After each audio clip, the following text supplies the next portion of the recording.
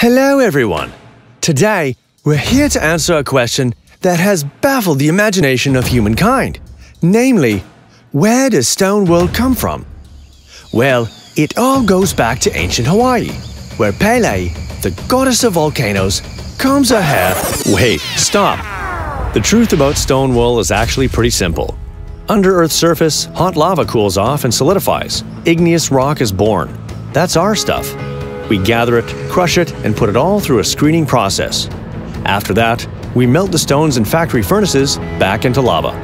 The newborn lava is fiberized into stone wool. Yeah, there's the magic word, stone wool. We tie those fibers together, add a tiny amount of binder to gain water resistance, pile up these stone wool webs layer by layer, and then compress them to add density. This compressed stone wool is heated once more, activating the binder to tie the fibers together. Finally, the actual material is ready. It gets sliced and diced, and the ready products are sent to storages. So one thing is for sure, after all that heating up and cooling off, stone wool is extremely fireproof.